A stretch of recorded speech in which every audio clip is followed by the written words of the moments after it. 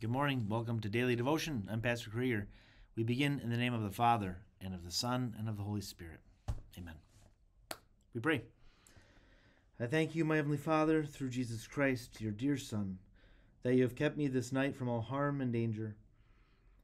Keep me this day also from sin and every evil, that all my doings in life may please you.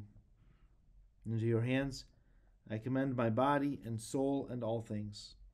Let your holy angel be with me, that the wicked foe may have no power over me. Amen. Marshal Foch was the commander of the Allied forces in World War I. And he famously said, "Battles are won the day before." And no doubt, he was referring to things like adequate preparation and training and supplies and finding ways to gain the tactical advantage. I wonder if that's what David had in mind, or if that idea ever crossed his mind as he's writing the words of Psalm 20.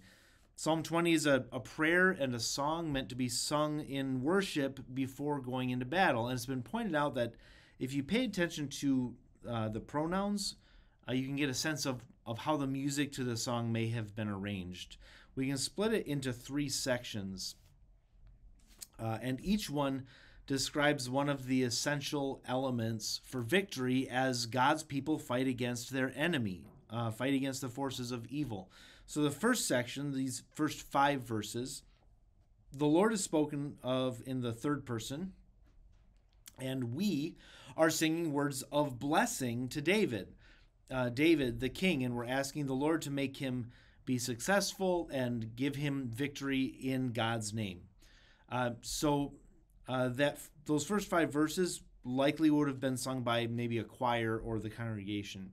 So I'll read those verses and see if you can identify the first essential element for victory that this psalm is identifying for us. May the Lord answer you when you are in distress. May the name of the God of Jacob protect you. May he send you help from the sanctuary and grant you support from Zion.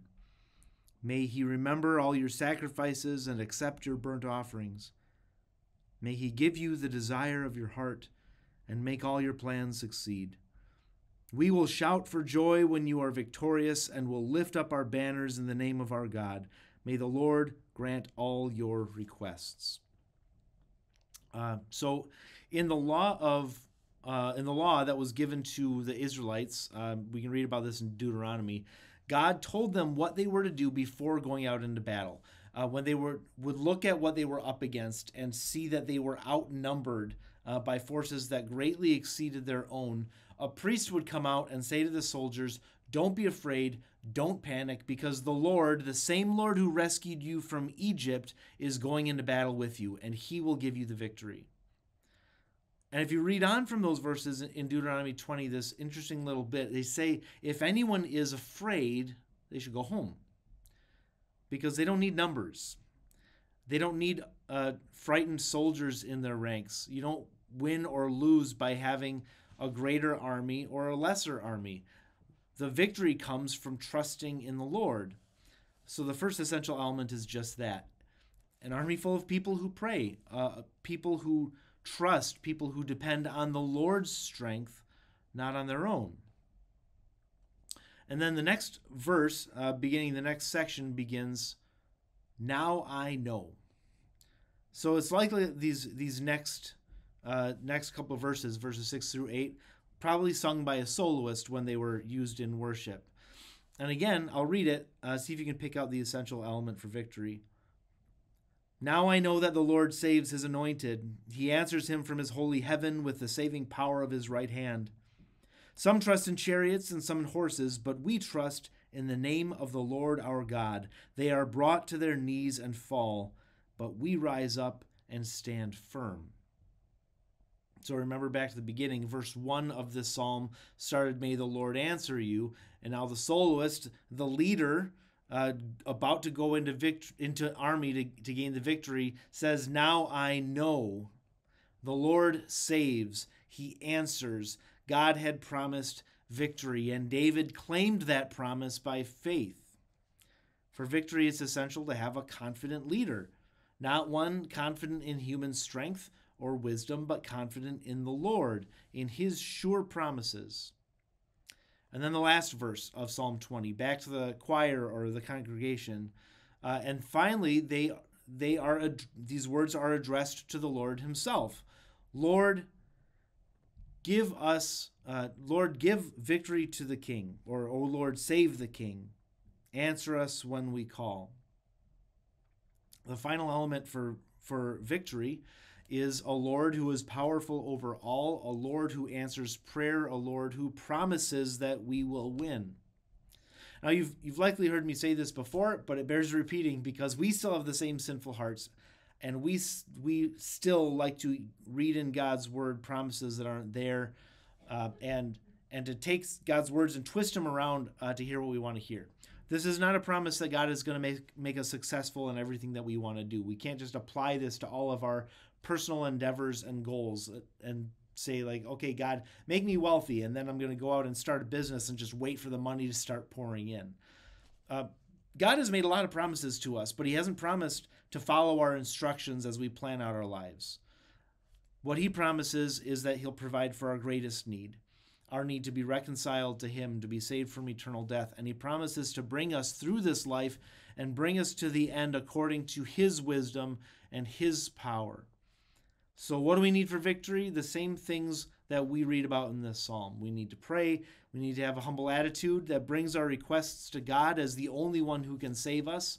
And then second, we need confidence that he will do what is right for us according to the wisdom that we don't have, but that we know he does. And this means that often the answer to our prayers is going to come in ways and at times that we wouldn't have chosen if we were in charge. And finally, just like David, we need the Lord. We need him to keep his promises. We need him to hear our prayers. We need him to take action for us. We need him to be king for us. We can plan our strategies for our lives, but it's the Lord who determines the outcome. So now I don't know what battles you're fighting today, but I've yet to meet a person who isn't struggling somewhere. And the intensity of your battles likely varies from day to day and from year to year, but this we know, Satan's not giving up. And Psalm 20 gives us the words to pray before we go into battle. And it's like we said at the beginning, battles are won the day before. So if you happen to be blessed right now with a lull, a calm day without any major battles going on, even more reason to pray Psalm 20.